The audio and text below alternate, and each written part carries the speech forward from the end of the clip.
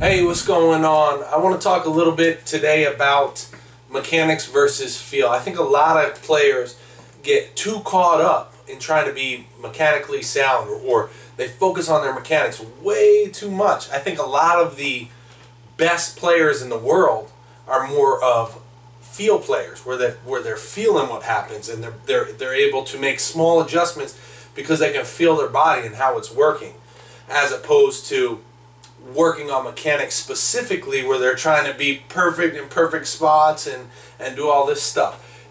There's a little bit of give and take. Yeah, it's good to know good mechanics, and it's good to be able to visually analyze yourself if you ever get yourself on video to see what you're doing mechanically. But at the end of the day, I believe it's the guys who have the feel to instantly be able to make an adjustment, small adjustment out there on the field when they're in an inning or when they're having an at bat. Okay, it's got to be a feel thing, and I think a lot of people spend too much time on mechanics. Now, if you're teaching mechanics or you're teaching hitters or pitchers or whatever, what I found best to do is to explain something to them, show it to them mechanically, how it's supposed to look, how it's supposed to work, and then when they're trying to do it, ask them questions like, how does that feel? I'm always saying, how does that feel? So that they can kind of analyze the feeling and associate a thought to what they just did, so that they can make those small adjustments on their own when you're not there.